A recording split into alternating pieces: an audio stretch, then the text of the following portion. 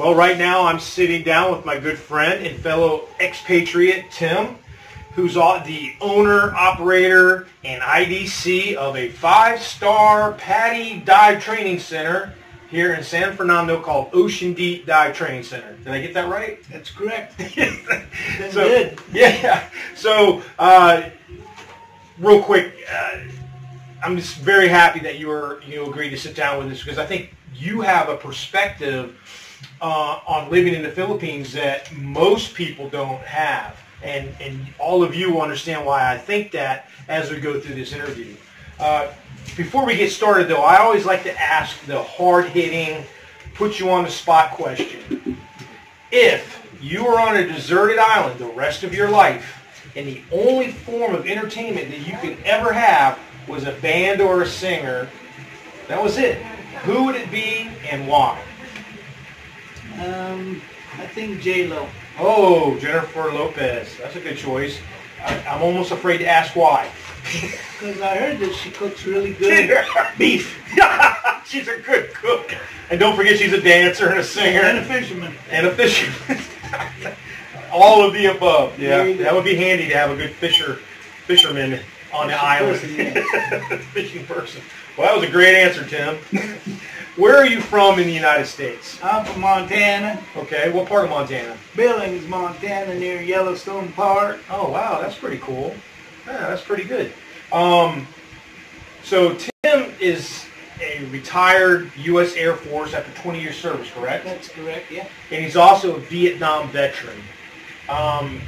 In those 20 years, having talked to you, you spent quite a few of those 20 years overseas. How many years do you think total? Overseas, probably around 14 out of the 20. 14 out of the 20 years. That's almost unheard of, to be quite honest with you. So, where were you overseas? I was in Labrador. I was in Okinawa, Philippines, mostly Vietnam, Thailand, Cambodia. Wow. That's pretty impressive. 14 out of 20 years. That's, like I said, that's almost unheard of. Now, when you retired from the Air Force, what year was that, if you don't mind me asking? I retired in 1985. In 1985, and you retired right here in the Philippines, right? That's right here. Wow. So that means you've been living, so not even counting the years that you were, how many years were you actually here in the Philippines, do you think? I was stationed here for about 9.5 years.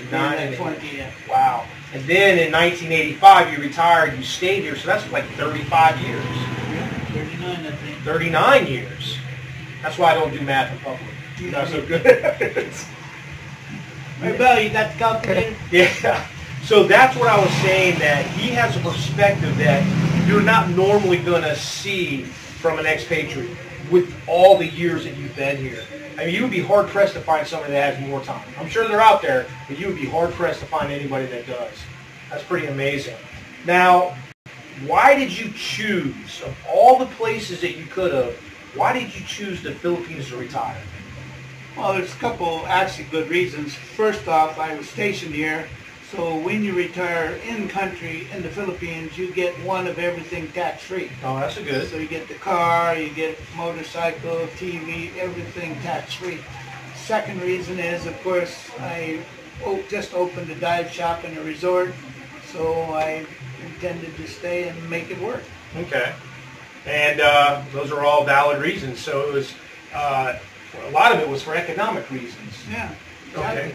What, anything other than that? Was it the culture, the food, the people, the weather? Obviously the diving. He owns a dive shop. So.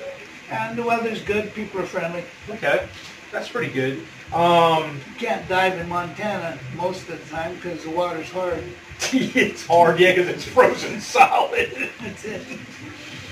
Now, since you've been here, what is it about the Philippines that you like, that keeps you here? I know, you know, a lot of people come and then they leave. What is it about here that you like? I like the weather, and of course, obviously the people are quite friendly. That's probably the better thing. Yeah, I agree with you on that. The weather you can't beat, and people are really friendly. With anything in life, there's always good and bad. And so, from your perspective, having all these years here, what is it that you like the least about the Philippines? Well, when we first retired, it used to be the banking system. It was very difficult to get money in and out. No ATMs. Can't deposit money in other cities in your bank. Right. But that's been pretty much cured up now, and probably the worst thing now is still the traffic. Yeah. Traffic is just really bad, especially in the bigger cities. Right. Well, it's like when you first got here, and even when I first got here, there was really no middle class, so hardly anybody had cars. Now it seems like there's so many cars on the road, and that's one of my biggest complaints as well. Well, it's easy to rent. It's easy to get a bike now too. They have lots of payment plans, and everybody's riding a motorcycle nowadays. Yeah, the traffic is definitely one of my pitfalls here. I'd say the majority of the people that watch Expat TV are looking to either move here permanently or spend a significant amount of the year here in the Philippines. With all your vast experience, having seen expats come and go and just all the things that you've experienced, what do you recommend to somebody that's thinking about moving here? The first thing they need to do is not bring a lot of things, because again, most of the stuff is taxed that you bring in. Right. That would be a big one. For instance, a car's is over 150, 125% tax. Wow. So you're better to buy it here. The electricity's $220 here. In the States it's $110. So most of your appliances, unless they're dual, don't work here. Have a good bank account. Probably it's better to have it in the States because the peso rate does fluctuate. Right. And then you're going to get the best rate. I would recommend getting at least 2 ATM cards, because when one expires you have another one that's still active.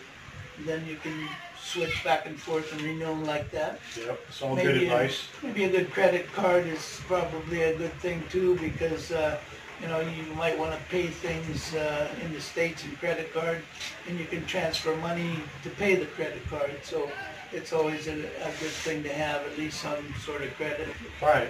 And that's pretty much keep your shots up to date and your passport up to date. All really good advice. And follow the laws. Amen. Follow the laws. That's true. You're not going to. They're not going to change the way they do things to accommodate us as expats. There you go. That's true. The expectation is you will accommodate Yes. your way of doing things for them. Well, Tim, I really appreciate you taking the time and doing this quick video with us. Is there anything else that you want to add on there? Yeah, I bet you're going to take another dive class here in the next week or so. I hope so. I hope to take another dive class here soon.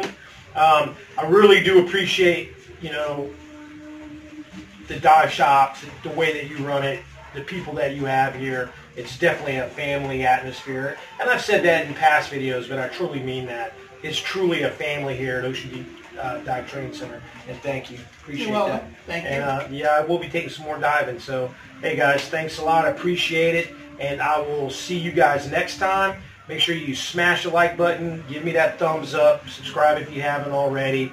Share the channel with somebody else. Thanks for the thumbs up over there, Marybelle. And again, I'll see you next time. Thanks.